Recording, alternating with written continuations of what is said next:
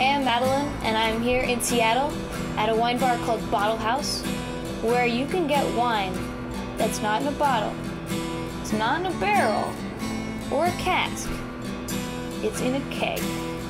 It's wine on tap. This is argon. It's an inert gas.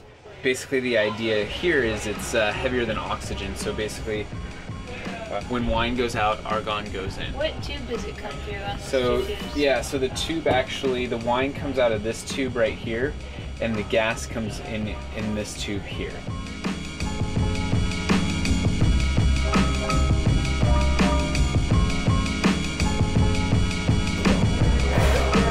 How many glasses are in one of those kegs? We usually get about 163, to be exact, if you do the math, of 5-ounce glasses. So this isn't really a reasonable thing for somebody to have in their home, or do you get requests for that sort of thing? All the time, yeah. Really? People talk about it too. They think it would be an awesome idea as, you know, people who entertain or something like that.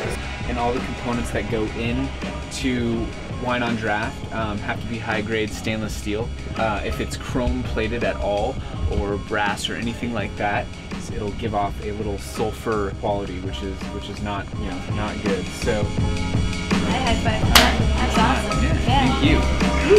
Good.